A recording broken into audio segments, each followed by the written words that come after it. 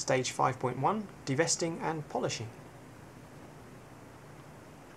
So the spin cycle's finished in the furnace. We can then open the door. Out comes the casting. It's still quite warm at this stage, probably Doesn't look about it though. 500 degrees. And you don't want to be touching it yet. So after it's cooled down, we can knock it out of the casting ring. That's what it looks like. We then put it in some acid, and that takes off all the oxide on the surface. Or pickling. It's called pickling. That's what it looks like. And then we use a series of abrasives to finish off the crown. First thing then, a cut-off disc to get rid of the sprue. Now you see why we positioned it where we did, so that we can get rid of it easily. Not running very fast, that. This is where asbestos fingers are handy. Yeah. Or maybe a little bowl of water on your desk as you work. Yeah. I notice you haven't got one here, but that's probably because you're a pro, isn't it? Yeah, that I just couldn't be bothered to go to the tap. It does get a little bit warm. Okay, so you're going from sort of one side and then the other, making sure you don't take a lump out of your model. I notice you're doing it on the model. I am, yeah. It's easier to hold, but there's the danger that you're going to damage your model, and that as it gets hot, the die spacer melts underneath and sticks your crown to the model, but hopefully it won't in this case. Okay, then quite a large abrasive stone, and this is just for sort of bulk reduction really of the remnants of the sprue. Yeah, mine came off okay. The extraction is very important here, because this micro fines of metal aren't particularly nice. Now they have taken all of the beryllium and things out of dental alloys, so they're not as bad as they were, but it's still not good stuff.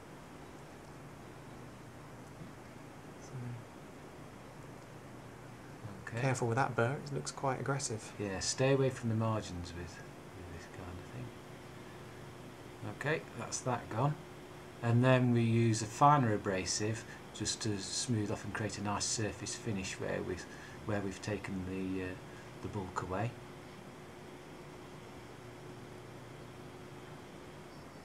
So reintroducing the shape back to the palatal cut.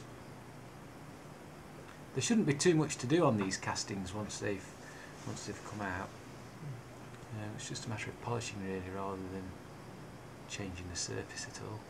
And you're only worrying about one side of it, so you should never be really touching the fit surface at all.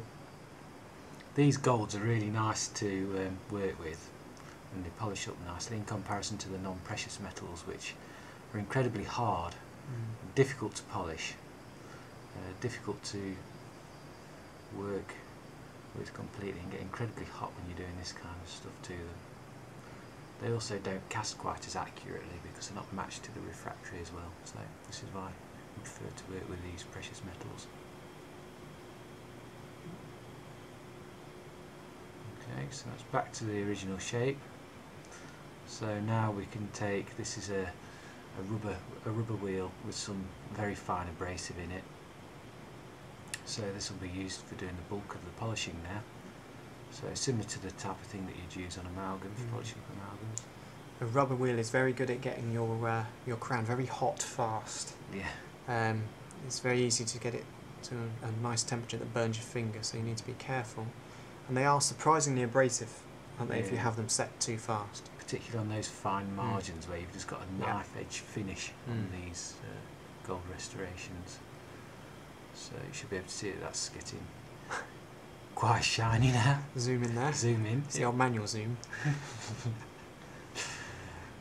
And then once we've been all the way around the restoration with the green abrasive, we go over now onto a brush, and this is some Jeweller's Rouge polish. And jewellers do use it. And jewellers if you go and get your ring polished, this is what they use. Yeah, a little brush like this. And this is still a little bit abrasive, I think. Yeah, very slightly, isn't it? It's basically a lump of wax with very fine bits of grit in. So all over, you can do the occlusal surface nicely with this now. And then the very last thing we'll do is just buff the surface up with a cotton mop. So Like that. here we go. Again, it will get hot. You want to be careful not to grab the crown with the mop as you do it and launch it across the room. There we go, lovely. There we go. One finished crown. Occlusal surface done as well. Mhm. Job done. Excellent.